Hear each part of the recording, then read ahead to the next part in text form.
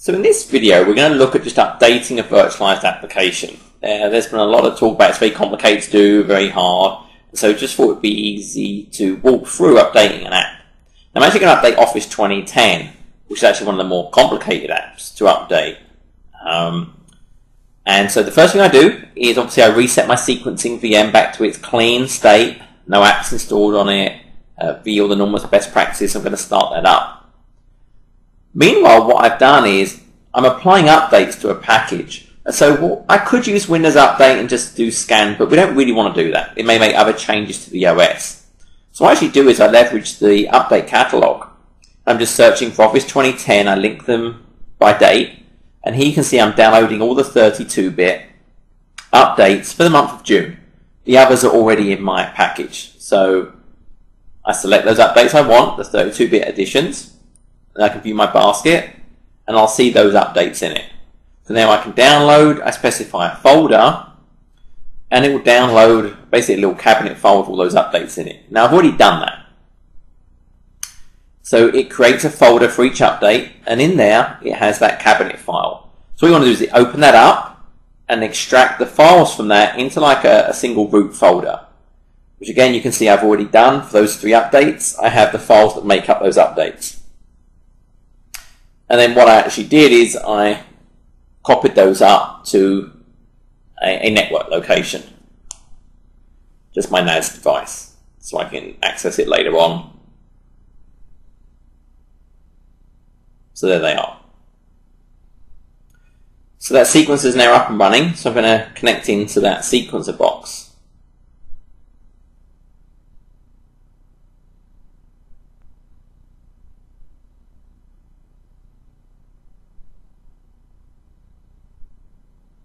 So this isn't part of the domain, it's just a local account, again minimizing any external changes happening to it. And now because it's Office, obviously there's a few things I need to do in advance to prep it. Now I need to pull down the existing sequenced application. Now if I'm going to update it, I need to have that original sequenced app first.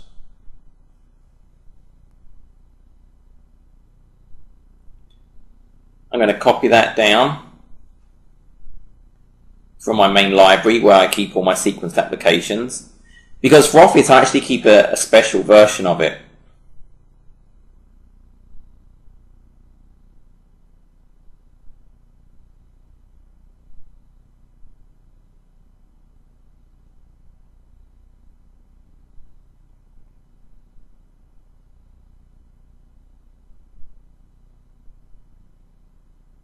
So go to Library.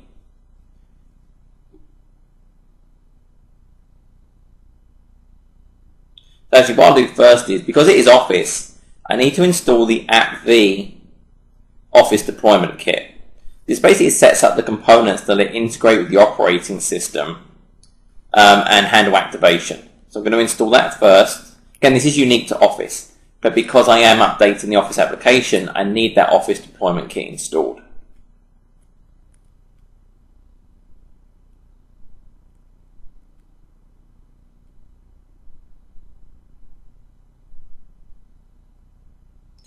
And then I can go ahead, copy down the Office 2010 sequenced application.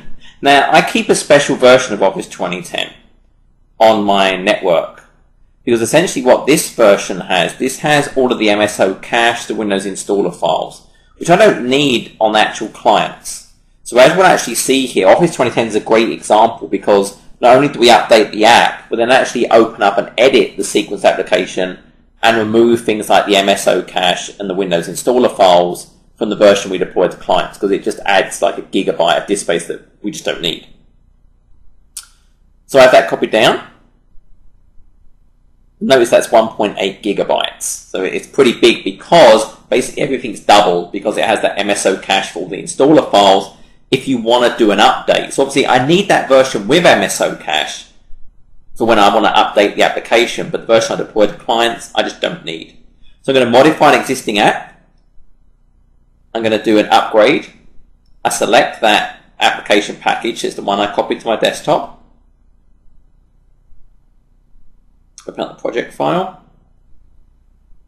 So then going to load all that in, so that takes a while, so I'm going to sort of skip through some of this, but I'm just going to get ready and get where my updates are. Just ready there.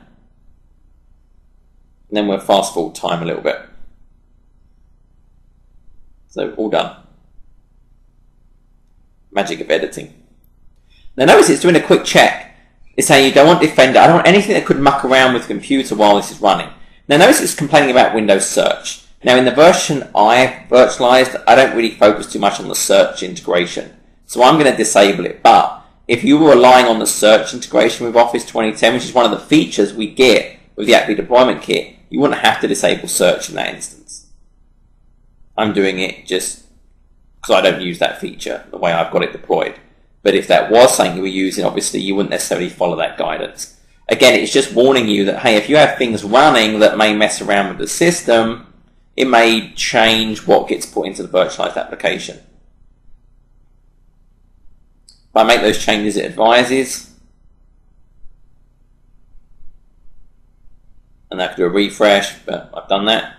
So at this point, if it was a particular installer to update, I could select it.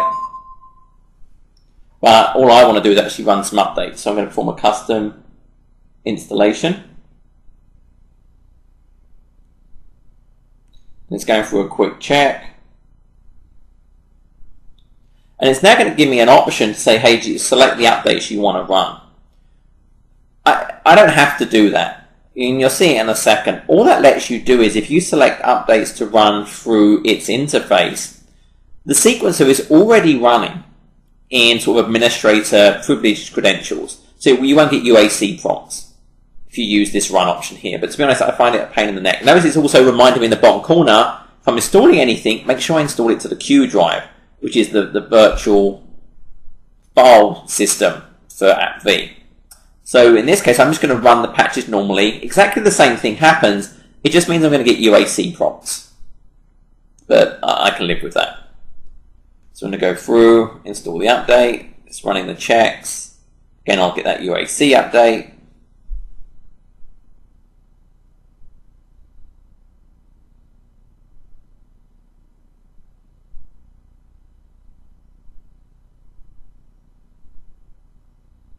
Yep, apply it, and it's going to go through and apply that Excel focus change. And again, that takes a little bit of time. And again, the actual time all these changes will take is really going to depend on your specification of your sequencer and the size of the update, obviously. So Office is a huge package. So it takes a long time to load in, more time to sort of update. If it was a small application like Adobe Reader or something, it's going to be obviously much faster. Now, if you even bother updating Adobe Reader or just create a new version, that's going to depend on your sort of philosophy of updates. So now just apply the other updates. Let that run through.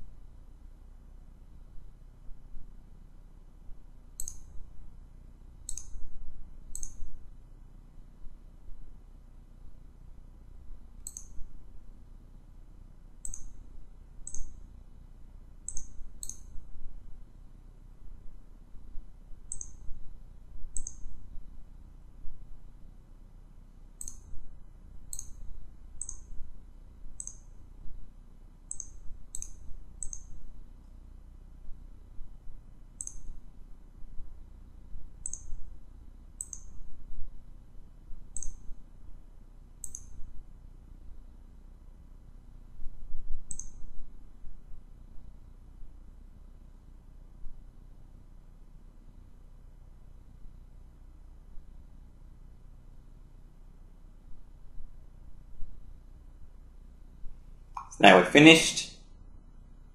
And it's going to go through and basically look for all the things that changed. It's going to give me a report of what it collected if there were issues.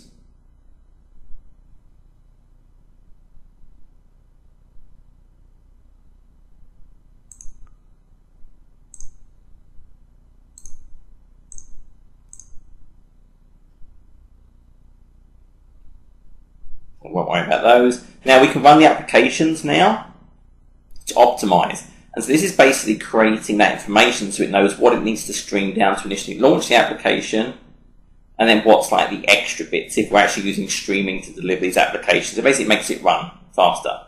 So I could do run all there. I'm going to skip that just for time. But yeah, I would run all to actually optimize the package so it knows which bits it needs.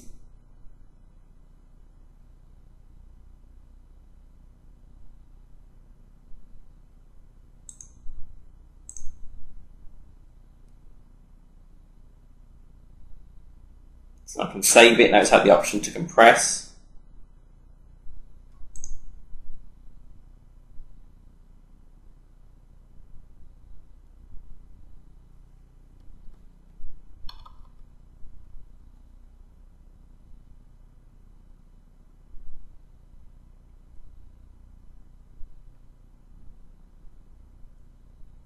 So now it's completed. And now what I want to do is obviously save away this updated version of the application, because this has now got the updates applied. It's got the MSO cache still, because it's my sort of saved copy that I bought from my network share. It has my MSO cache, the sort of the Windows installer files, everything I need if I wanted to update it again in the future.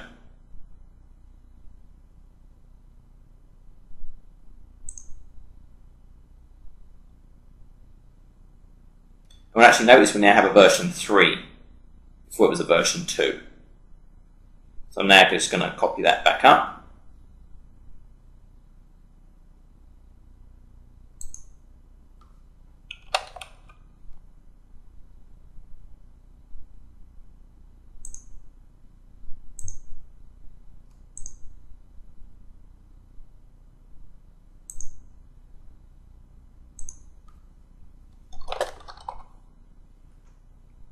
I can actually kill off that old version of the V2. But obviously we can see there that doing the update, it increased that version.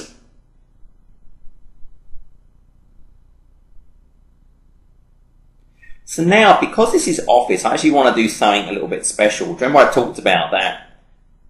Now I'm actually going to do it, instead of upgrading, updating, I'm just going to edit it directly. So I'm just going to select the package name. Because Office does something fairly unique. It keeps all of the installation files in that MSO cache folder, and it also has like a Windows installer for any updates. So it has a lot of extra information that I just don't need for normal clients. So again, I'm skipping forward time a little bit here. I just don't need that information in there because I'm never going to update the application when it's running on a client because it's virtualized. I'm not going to apply patches to it on a client. So I can basically reduce the size of my package by half by just removing those two folders. So now this is the other way I can modify a virtualized app, which you won't do for most apps. But again, Office 2010 is kind of like the worst case scenario, so it's a good one to demo with. And you can see here, I can actually go through and I can look at the files, the virtual registry, virtual file system, virtual services, the OSD content that describes the virtual application. And the files is what really sort of makes up the Q drive content. And I want sort of this virtual file system. And we can see here, I'm going to shrink all this down, and I want to focus on the Windows folder. And we see under here, there's installer. I'm going to delete this in a second. Don't need any of that. But also, we're going to see here, the mount folder is MSO cache.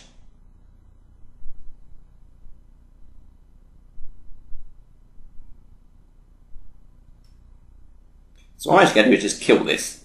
So I'm going to delete that entire MSO folder, the MSO cache, because like I said, that's all the installer files for Office. Don't need them. And then I'm going to go and delete that.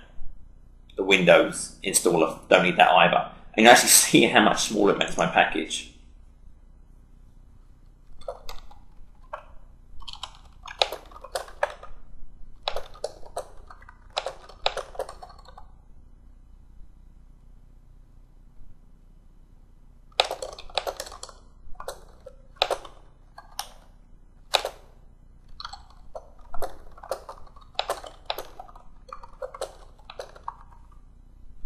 So we kill this.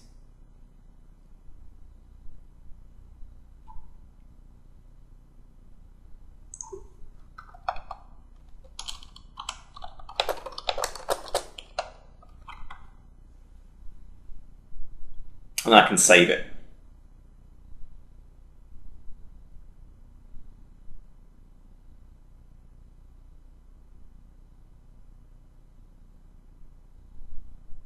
And you'll notice the size, look at that, it's now 832 megs.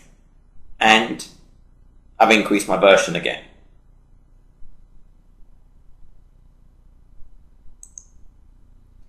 And now this time I'm going to copy this up to my AppV server.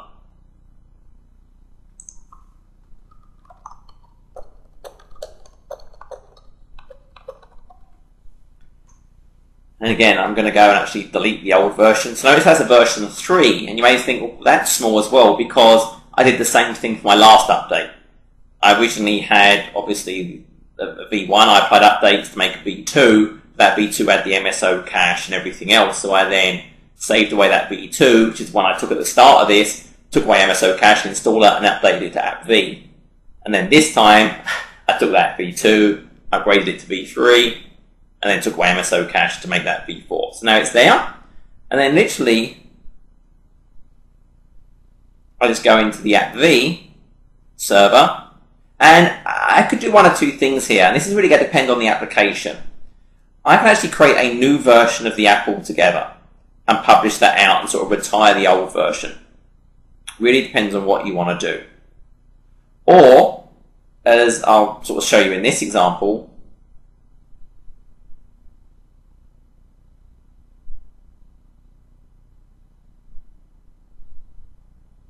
I can just actually select in the package to upgrade to a new version. So notice it's got the version 2, the version 3, and now I'm just going to say add a version and select the version 4, and then the clients, next time they connect, will get that new version. And it's literally, that's how easy it is to update an app. And I'm done. Hope that was useful. Good luck with your AppV packaging.